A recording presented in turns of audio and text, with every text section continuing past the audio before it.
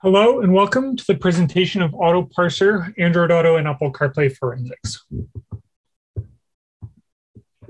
This material is based upon work supported by the National Science Foundation under 2 grant numbers, and any opinions and findings and conclusions or recommendations expressed in this material are those of the authors and do not necessarily reflect the views of the National Science Foundation. My name is Andrew Mahr. I'm a senior studying cybersecurity networks here at the University of New Haven. I'm here with my colleague. My name is Robert Serafin. I have a bachelor's in computer engineering. I'm working towards my master's in cybersecurity and networks. We'd also like to note our lab manager, our grant manager, as well as our advisor, Dr. Ibrahim Baggili and Cinthya Grajeda. They gave us a lot of oversight and assistance in conducting this research, and we'd like to thank them for their help. First off, we're going to go over our introduction, as well as our research questions and contributions, and review our methodology and approach. And then we're going to discuss our results and findings and present our analysis of those findings, as well as the tool we created. And then we're going to conclude our work. To start, the research is conducted based on a forensic analysis of Android Auto and Apple CarPlay. And it is important to note that Android Auto was downloaded from the Google Play Store, and Apple CarPlay is built into the system operating system. And it's important to note that because of the way that the data is stored and how it's stored. We'll go over that later in the findings. And then we have a command line tool that we developed to facilitate the automated retrieval of relevant artifacts from forensic images. And we'll discuss that later as well. The motivation and research questions that we had. So the motivation is obviously distracted driving, which causes accidents across the world. And we've also seen an increased development of high-tech vehicles and increased mobile integration. So with Apple CarPlay, there's over 600 car models that support it, and it will obviously be growing. And then currently there's 60 manufacturers which support Android Auto, and that's obviously growing on another level too. Additionally, we were motivated by the desire to help law enforcement and provide a reliable and fast method to obtain relevant information from phones that were involved in collisions. And we wanted to kind of parse together and extract only the relevant information, just so that it provides the necessary information quickly, which can speed up investigations. Which leads us to our research questions, which is what data can be found that is related to Android Auto and Apple CarPlay, and how can we extract the most relevant information that investigators may need? And from the information that we extract, can we provide an insight into the in-vehicle environment for crash investigations and helping to understand what happened? Previous work was conducted on Android Auto and Apple CarPlay and presented in a few different places. First, the blogs, which were done by Joshua Hickman, and also some conferences, which SANS DFIR Summit, and these works presented work about Android Auto and Apple CarPlay, but nothing was formally published or peer-reviewed. There was also work conducted on mobile GPS mapping applications by our advisor, Dr. Baggili, and a couple of his co-authors that we drew some insight and some methodology from. And we also drew some insight from work that was conducted on vehicle ad hoc networks and vehicle infotainment applications. So our contributions we can discuss today are a peer-reviewed paper discussing the structure, makeup, and important files associated with Android Auto and Apple CarPlay, and also a presentation of digital artifacts that we found within the forensic images. We presented those in an educational module that you can access through the Artifact Genome Project at agp.newhaven.edu. Additionally, we contribute a command line tool, which was developed to facilitate that automated retrieval of all the artifacts from the forensic images, and you can access that from the GitHub link there. And we also contributed a home-built simulation and testing environment. We created a framework for that. We built a stereo HUD unit that students can interact with, and that served as our testing platform, one of our testing platforms. To briefly go over our apparatus, we used a Samsung Galaxy S6 and an iPhone 5S. It's important to note that in some cases for the iPhone 5S and for Android Auto, the applications or the device were updated. And we allowed that to happen because we wanted to see how information spread and changed between different versions. We also had the Alpine ILX W650, which was the stereo head unit that we used for our system. We also had some other supplies that we used to kind of create that isolated stereo environment. We also used a 2020 Subaru Crosstrek, which was our real world tests. And also you can see the list of the forensic imaging tools and other analysis tools that we used. So our methodology and approach were designed around simulating user interaction. And we wanted to do that in a couple of different manners and environments. So first we designed and developed the stereo head unit that we used for our simulated environment and our isolated environment. And our goal was to simulate user interaction as the best we could. So we sent and received text messages, we made phone calls, we interacted with Siri and Google Assistant, whether that was making phone calls or asking them to send or receive text messages.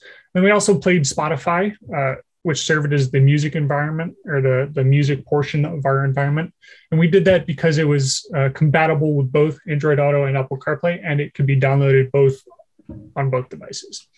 Additionally, we followed directions from Google Maps and Apple Maps to, again, simulate daily interaction. And we conducted both of those tests in the simulation environment and the Subaru Crosstrek just to see how the data changed vehicle interface to vehicle interface. And we also then obtained the forensic images of the phones and then developed our tool to discover, abstract, retrieve, and tabulate the relevant artifacts from the forensic images. So next, we're going to go over that simulated environment that we built.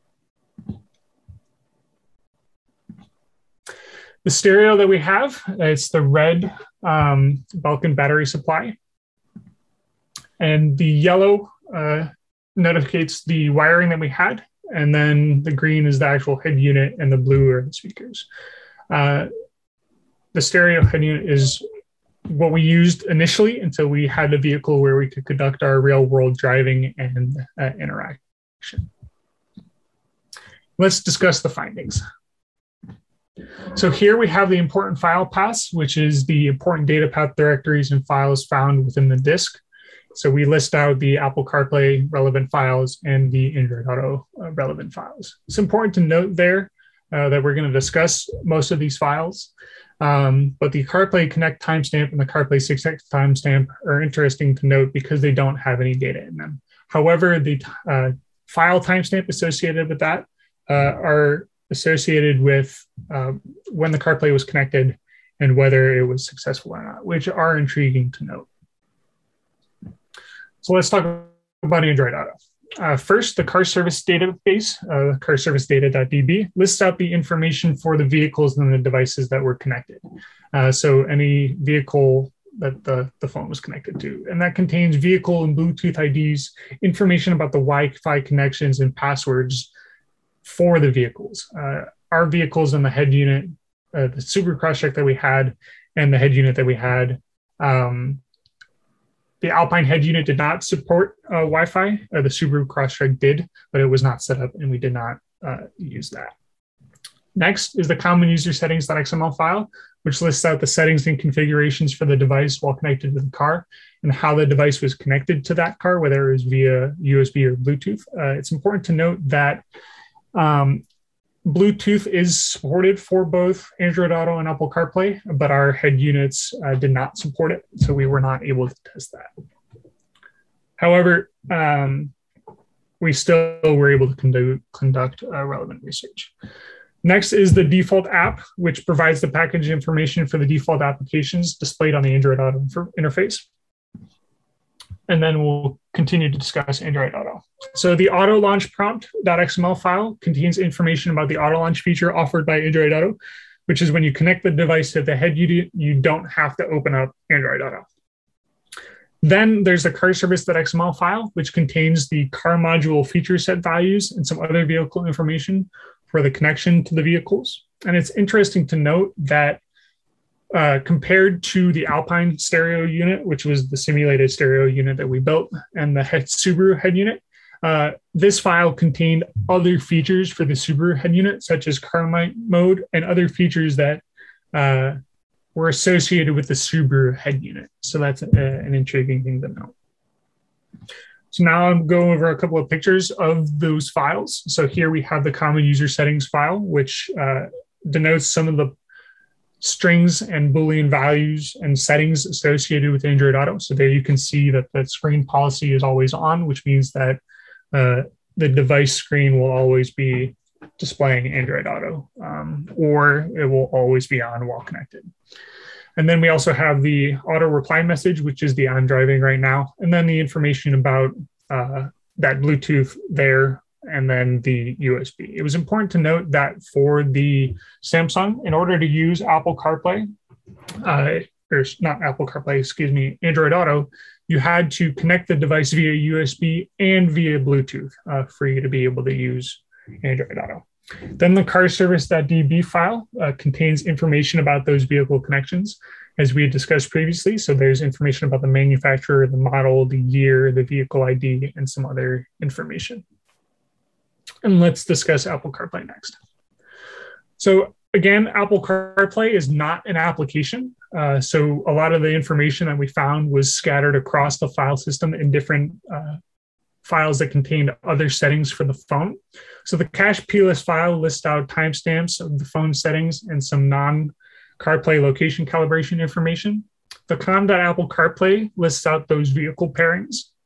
The com.apple celestial file contains settings for the phone features like volume, camera, and the display information. And then the com.apple springboard plist, among a whole bunch of other settings, lists out those recently used applications. And the icon state and GUI ID CarPlay desired icon state plist files provide information about that icon layout for the CarPlay dashboard. And that GUI ID is unique to each car. So we noticed that there were unique files for each vehicle that the device had connected to.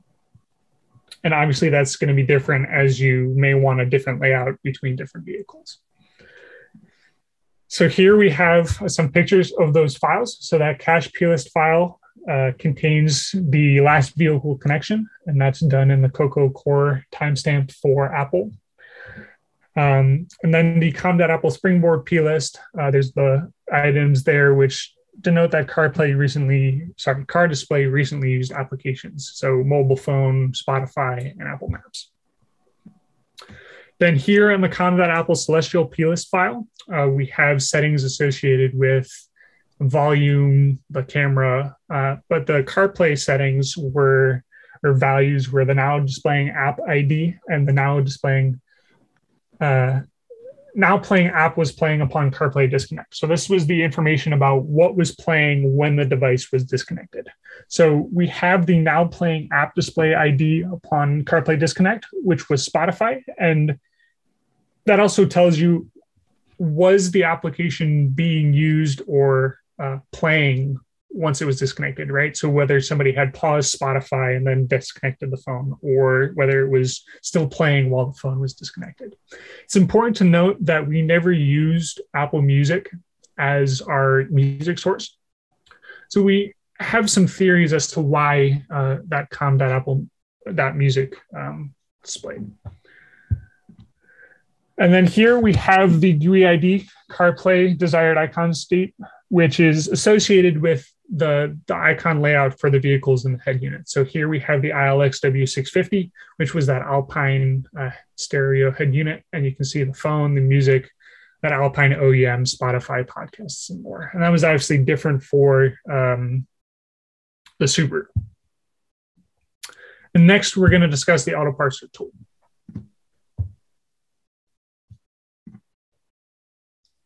For our Auto-Parser tool, we broke down it into 4 steps that we call DART: discover, abstract, retrieve, and tabulate.